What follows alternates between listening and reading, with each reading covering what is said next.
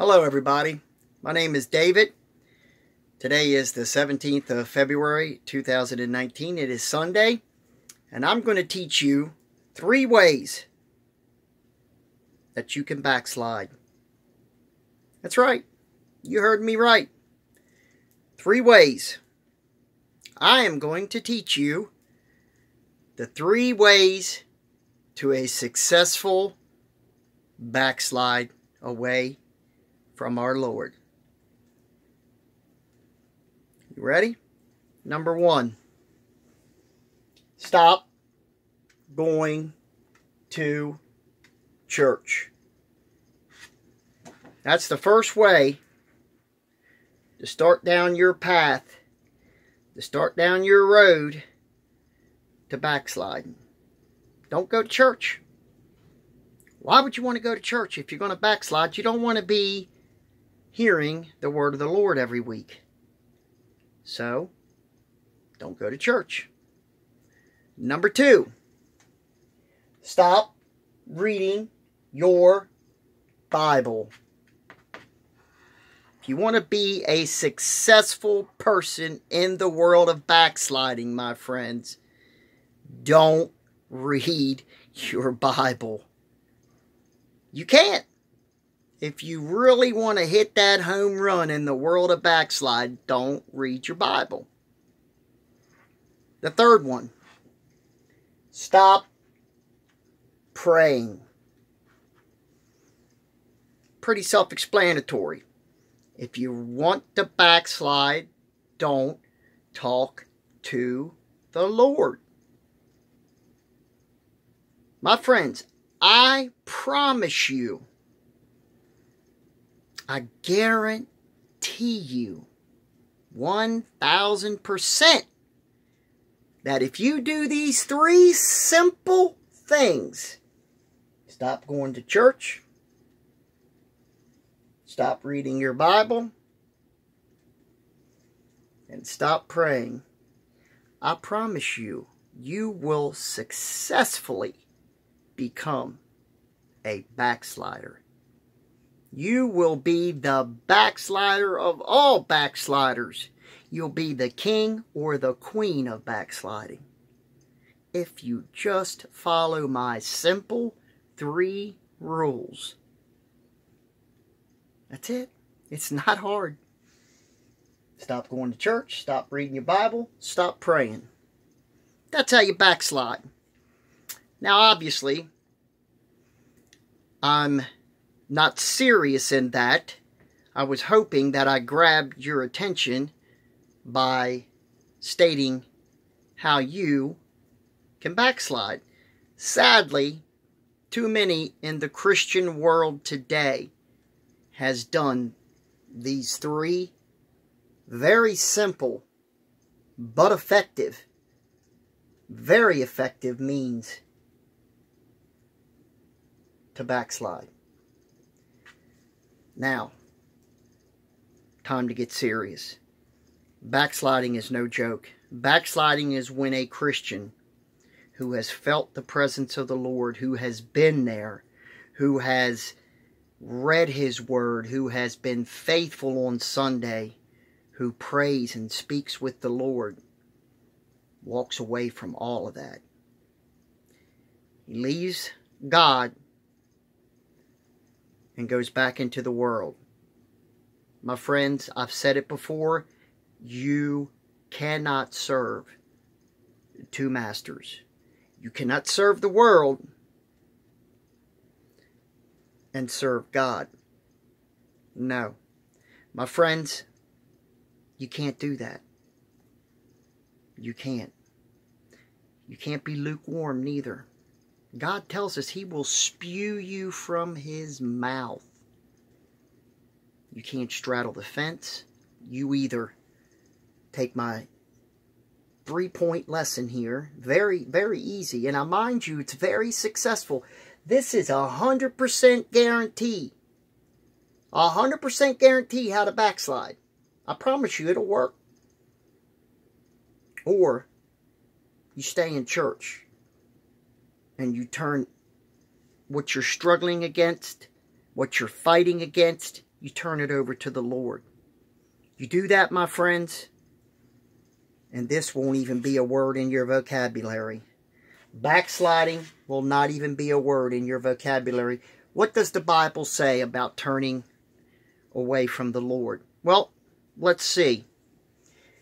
Hebrews chapter 6, verse 4 says as follows. For it is impossible to renew to repentance those who were once enlightened, saved, born again, who tasted the heavenly gift, who had a relationship with Christ, became, what's that say? Campion of the Holy Spirit. You cannot walk away from the Lord and then expect to have God answer your prayers. You cannot do that. Those who were once enlightened, who tasted the heavenly gift, became companions with the Holy Spirit. Companions, meaning you were one with the Holy Spirit. Companions, you were one. You walked away and backslid. Let's follow on to the next one. Hebrews, we're going to stay in Hebrews, chapter 10, verse 26 and 27. For if we deliberately sin after receiving the knowledge of the truth, there no longer remains a sacrifice for sin, verse 27, but a terrifying expectation of judgment and the fury of a fire about to consume the adversaries. If we deliberately sin after receiving the knowledge of the truth. What is the truth? That is God. Receiving the knowledge of truth, being born again, being saved, accepting Christ into your life.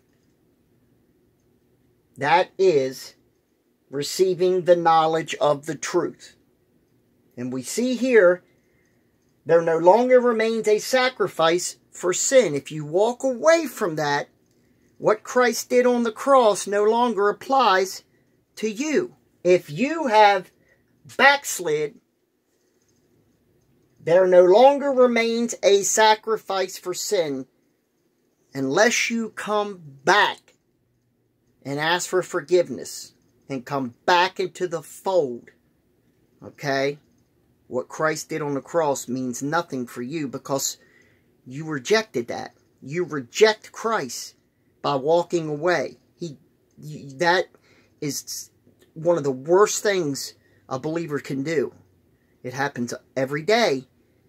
But believe me, it is a terrible thing. And finally, Isaiah 1:4. This one, pay attention to. This is a good one. O sinful nation, people weighed down with iniquity, brood of evildoers, depraved children, they have abandoned the Lord. They have despised the one of Israel. They have turned their backs on him. That last sentence sums up and is the absolute definition of backsliding, my friends. That is the definition. In my book, that is the definition of someone who has backslid away from the Lord. Listen again. They have turned their backs on him. They've turned their backs on him. They've walked away from Christ. You understand? That is backsliding, my friends. When God opens his world up, when you feel his spirit, when you move in the Spirit and you receive knowledge and the Word and you study and you pray and you go to church and then you walk away from all of that, it is, there's not really even a word that I can put to that to describe the awfulness of that when one knows the receiving the knowledge of the truth and then turn their backs on Him. I mean, it's two different books. It's Hebrews and Isaiah, but as you can see, it still goes together. It still means that you walked away from the Lord. You turned your back on Him. I think that Isaiah 1:4 is the perfect definition and as a whole of what backsliding is. I mean, it really sums it up to a T. It really does, my friends. Again, if you want to backslide and you want an absolute guaranteed, without a doubt, route to backsliding, you can stop going to church, stop reading your Bible, and stop praying. But I do not recommend it, because there's nothing like being empty inside, walking away from the Lord once you've been given and received the knowledge of the truth.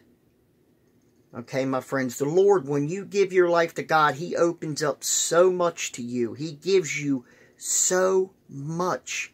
It's impossible for me to even begin to describe everything that the Lord can do and has done in my life, but in your life if you accept Him. You can't even put it into words. It's wonderful. It truly is. And then to know that you have that spot in heaven for all eternity.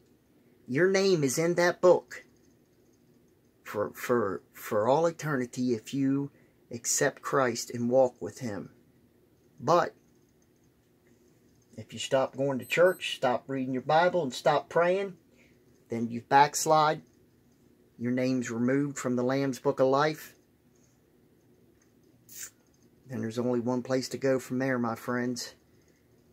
And it ain't up. It's down. And I don't want to see anybody go to hell. Especially the ones that have received the knowledge of the truth and then turned their backs on Him.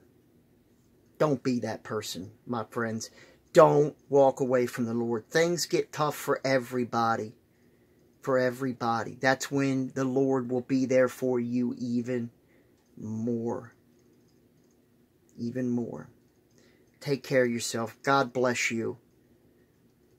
Have a wonderful evening. And please, do not backslide. Stay with God. Especially today. God bless. Have a wonderful evening. Bye-bye.